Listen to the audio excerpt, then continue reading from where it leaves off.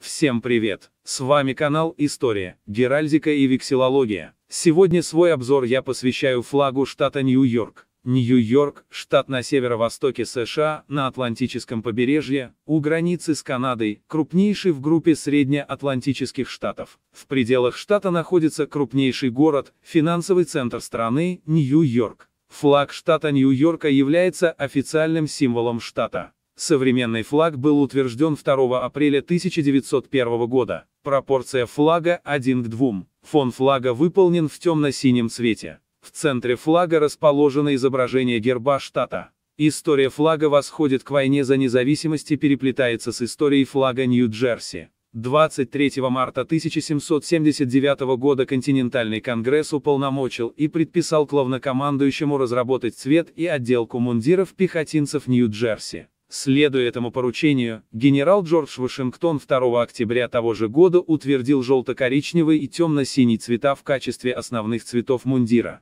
Эти цвета были им выбраны в честь голландцев, чьими колониями некогда были Нью-Джерси и Нью-Йорк. Таким образом, темно-желтый цвет был выбран в качестве фона для обоих флагов. Однако первоначальный вариант флага, официально принятый 8 апреля 1896 года, не снискал особой популярности. Это стало одной из причин, по которой легислатурой штата Нью-Йорк 2 апреля 1901 года было решено сменить цвет фона на темно-синий. В 2001 году Североамериканская вексилологическая ассоциация провела среди своих членов опрос о дизайне 72 флагов штатов США, территорий США и канадских провинций. Флаг Нью-Йорка разместился на 53-м месте. Всем спасибо за внимание. Если вам понравилось данное видео, то не поленитесь поддержать его лайком. Подписывайтесь на канал. До скорых встреч!